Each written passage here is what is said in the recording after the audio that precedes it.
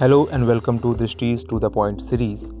Today we will be discussing Liberation Tigers of Tamil Eelam LTTE. First, let us know why they are in news again.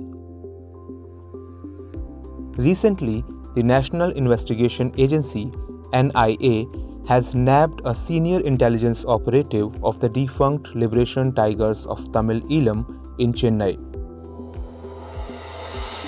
Let us know something about LTTE. The Liberation Tigers of Tamil Eelam were a militant separatist group fighting for an independent homeland for Tamils in northeastern Sri Lanka. The LTTE was founded in 1976 by Velupillai Prabhakaran, who led the group until his death by Sri Lankan armed forces in May 2009. During the 1980s, the LTTE defeated a number of different Tamil militant groups, emerging as the dominant group by the end of the decade.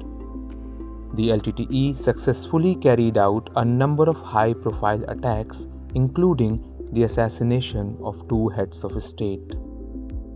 The LTTE were also notorious for their use of suicide terrorism perpetrated by their elite suicide bombing unit known as Black Tigers.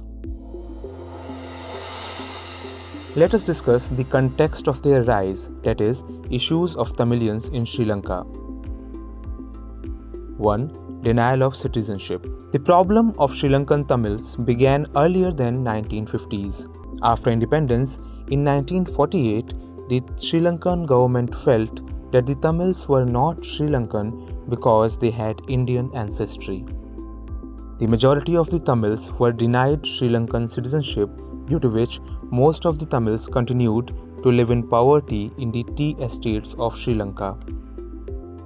The second was linguistic discrimination. The conflict between Sinhalese and Tamils in Sri Lanka started in 1956 when Sinhala was made the official language by the country's president, and large-scale discrimination began against the Tamils. Third was religious discrimination. The discrimination against the Tamil population continued throughout the 1960s as Buddhism was given the primary place in the state and the number of Tamils employed by the state and admitted into the institutions of higher learning was greatly restricted. Fourth was intensified movements. During this period, the Tamils responded to their oppression largely through a political and a non-violent protest. In the 1970s, however, there was an increased trend towards Tamil separatism and militancy that gave rise to a terrorist organization called LTTE. Let us know something about India-Sri Lanka confidence building measures.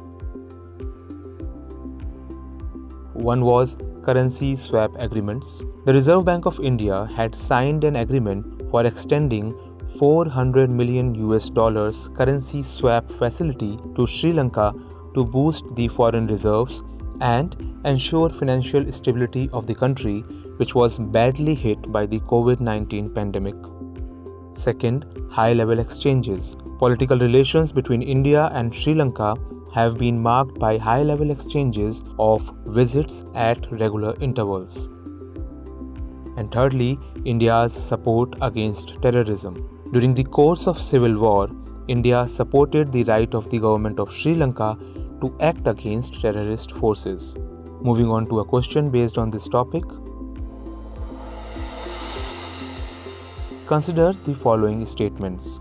The Liberation Tiger of Tamil Eelam LTTE were a militant separatist group in Tamil Nadu. Another statement. The LTTE was founded in the 1976 by Velupillai Prabhakaran. Which of the above statements are correct? Option A, 1 only, B, 2 only, C, both 1 and 2, D, neither 1 nor 2. Send the answer to this question in comments below. Stay tuned for next episode. Thanks for watching. Have a great day.